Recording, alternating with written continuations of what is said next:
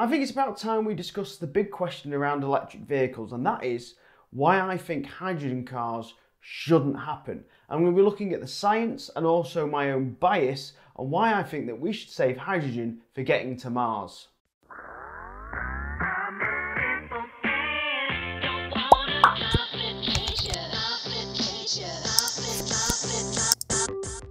Now this question actually did disappear. The hydrogen question just kind of disappeared completely with electric cars getting more popular and more make coming out of electric cars. But weirdly, recently, more people have been asking me, what about hydrogen instead of electric cars? And it's a question that I thought was dead, but a local transition group who I did a free charity talk for, asked me, what about hydrogen? And these are a group of people that are environmentally conscious and, you know, not the naysayers of electric vehicles.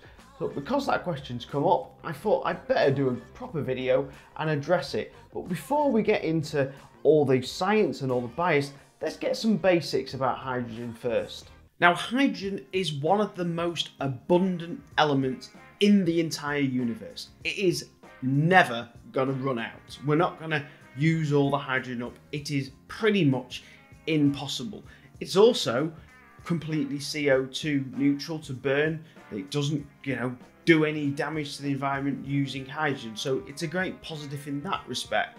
However, to separate hydrogen, to make hydrogen, to create it and then store it requires using vast amounts of electricity, which my argument would be better spent just going straight into an electric car. But we're going to get into that part in a minute. A hydrogen car uses hydrogen, obviously, to mix with oxygen, which then makes electricity. This hydrogen is stored in an extremely high pressure tank system, and then once that electricity is made, it then gets stored in an electric battery, and then that electric battery then powers a motor. So basically, after the hydrogen conversion part, it's an electric car. It's an electric motor, an electric battery, much the same way as your electric car. It just has an onboard power station that converts this hydrogen to mix with oxygen and create that electricity. So yeah, an electric car without a plug. You know, basically it's a self-charging hydrogen car. I can see that term coming already when Toyota decide to go down that route. But it's basically a range extender. It's using a power source to charge up a battery, which then runs the wheels. Why? Now we've got some of the basics of how hydrogen works, let's actually look at some of the drawbacks. Like petrol, you can fill it up at a filling station. And like petrol, it's an extremely flammable liquid, which never goes wrong, does it? No, flammable liquids are fine. Unlike petrol though, it is stored at an extremely high pressure, which makes flammable liquids a little bit more fun to deal with. Fun meaning not fun. And your tank in your car is pressurized, and so is the tank at the filling station, which will fuel your hydrogen powered car. Now everyone might go, yeah, but we're used to filling up cars with petrol, just filling up with hydrogen is going to be no difference. Apart from it, it's going to have a couple of differences. First of all, you have to lock the hydrogen fuel nozzle into your car to create a seal, because both tanks are pressurized and will be filling up at pressure.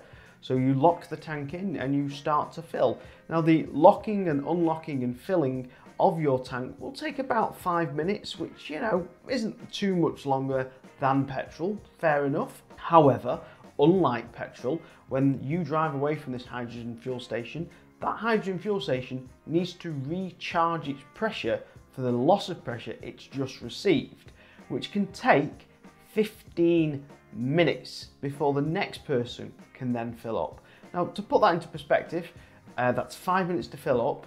Let's just say two cars arrive at the same time, 15 minutes to fill up, so we're now at 20 minutes, and then you need to fill up, so that's 25 minutes. Now, if you're an electric vehicle owner, you'll know that that's about the same amount of time you'd spend on a high-powered rapid charger, 150 or 350 kilowatt charger, so you might as well have just bought an electric car. Yeah. However, electric car owners don't tend to sit around for filling up. Yes, it can happen on long journeys, and occasionally, yes, we do need to rapid charge fill up on a long journey. But I don't know, most electric car owners I know who, you know, have access to home charging, for example, they'll plug in and go to bed and wake up with a full battery. I mean, that's what I do every day. It takes me about 10 seconds to plug the car in, and about 10 seconds, well no, it takes me about 20 seconds to unplug it in the morning because I tend to be a little bit more sleepy, and then coil it round and get in my car with a full tank. So yeah, why would I want to go back to going to a fuel station, queuing up and paying for stuff when I can just literally plug in at home? And there's some other advantages with that as well, of charging at home. And that other advantage of filling up with home, well, you can't make hydrogen at home, but you can make electricity. And you can make electricity using wind turbine at home, or you could use solar energy on your roof. And you could literally make free electricity to drive to work and drive home and do all your errands for free. You can also be paid for exporting electricity using a company like Octopus. So even now that feed-in tariffs have disappeared, you can put solar on your roof, wind turbine, and these guys will pay you for basically putting it back to the grid. I mean, you can just sign up to a 100% renewable tariff from Octopus, and if you want that link, there's a link down below in the description, and you get 50 quid for signing up. Now, as I mentioned before, a hydrogen car is essentially an electric vehicle because it has a motor and a battery. But you also have to create this hydrogen. Now, to create hydrogen, you will use electricity. And anyone who knows the basic laws of physics is that every time that you move a piece of energy, there'll be losses incurred because you can't 100% efficiently transfer energy from one source to another, to another, to another, to another without some losses, because it's just the way physics works. It will either be lost in heat, or it will be lost in light, or basically other things. You can't lose energy, but you can lose the energy transfer through other sources, and that's just physics. And I've got a lovely little chart that has been provided by someone called Dr. Ewan McTuck. He got this from a university that's quoted down below. And if you want to see his video on hydrogen, I fully recommend that you go and check it out. There will be a link down to it in the description. But as you can see from this chart, that the efficiency losses are as follows. We start off with 100 kilowatt hours of power. That's just for argument's sake. Let's just say we're starting off with 100 units on both sides for cars. So basically 100 units of AC electricity, and we'll go down the electric car route because yeah, it's more efficient. So the electric from the grid is AC, it's generated at AC, and we put it down the transmission lines and we lose 10 units, 10%. So we're now down to 90 units. Then we have to convert that AC to DC electric conversion in your battery. So when you charge your battery at home, that power of AC is reconverted back to DC, and we will lose 15%. By the way, if you want to learn more about how AC and DC electricity works, there is a video top right that I did a couple of weeks ago. But now we've converted 15% loss, and we are now down to 77 units. So now we've got it in the electric car, and with regenerative braking and the way the car works, etc., we're going to lose another 10%. So we are now down to 69 units. In other words, we've gone from 100 kilowatt hours of power to 69 kilowatt hours of power. That's, you know, it's a loss, and it's not a massive loss, but it's a loss of power. Let's have a look at what hydrogen's like. Now, hydrogen can be created in two different ways, and we'll do them both at the same time for simplified ease of use of making this graph. So you first got the AC to DC conversion. There is a 5% loss for that. So we're now down to 95 units. And the electrolysis will take 25% loss. So we're now down to 71 units. So we're almost at the complete unit cost of what an electric car would be at the end. And we've not even made any hydrogen yet. So let's make some hydrogen. We can use compression, or we can use liquefaction. I can't say that word. If we go through compression, which is a slightly better way, there's a 10% loss. We're now down to 64 units, and electric cars already won. Then we've got delivery of this fuel source. That's another 20% loss. We're now down to 51 units. Then we've got it in the fuel cell vehicle. We're going to lose 50%. We're now down to 26 units. Then the fuel cell vehicle has got to run and power it, etc. We're now down to 23 units. That's 23 kilowatts from 100 kilowatts. And it's even worse on the liquefaction side. We lose 35%. We're down to 46 units. We deliver it, 10% loss. We're now down to 42 units. And then we put it in the fuel cell, again a 50% loss. We're now down to 21 units. And we put it in the fuel cell vehicle and we lose another 10%, and we're now down to 19 units. That's 19 kilowatt hours from 100.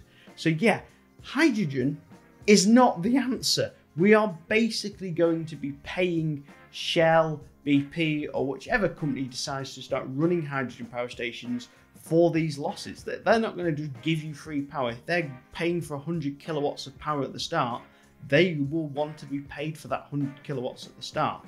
Would you not be better paying for that 100 kilowatts at the start, and instead of receiving 19 or 23 at the end, you'd be receiving 69? So it's obvious that hydrogen is going to be way more expensive to run and use, and it's also a waste of our resources. If we're going to move along this world being more sustainable and more resourceful, then hydrogen is not the answer. Now, as I mentioned, it's expensive to produce, and that is because of those losses, but it's also quite expensive to make a hydrogen car.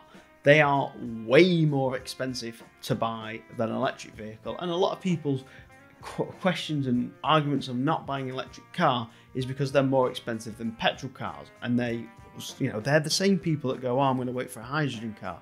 If you think electric cars are expensive, hydrogen cars are going to be double, because not only have you got the elements of an electric car, a battery and a motor, but you've also got this fuel cell system to deal with, and then all the benefits and disadvantages of the costs of it. So yeah, you want an electric car, you don't want a hydrogen car because of the absolute stacked on prices that I've just mentioned.